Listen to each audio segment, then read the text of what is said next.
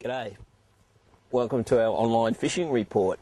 This is our 4th edition, and this week was worth being here, I can tell you. We had some great fun nearly every night. Now, there was good hatches nearly every night, so that's what makes the fun, of course. Each night we're out, we're getting anything between 5 and say 10 fish. You lose count after a while in the fun of it. Lots of mixed sizes.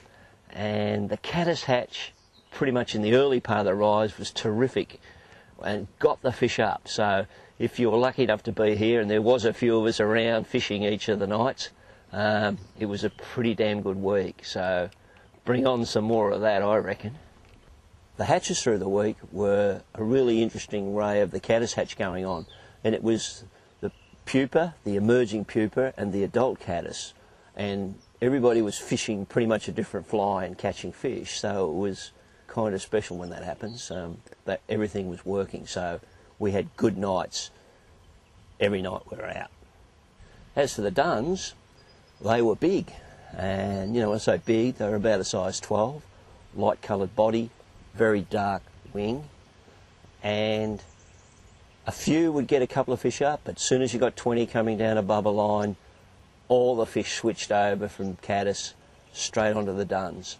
So if you've got good eyesight, you can change quick, then you can pick up the extra fish on the dun hatch. Now, a couple of the evenings, the dun hatch was actually earlier, so no problems those nights.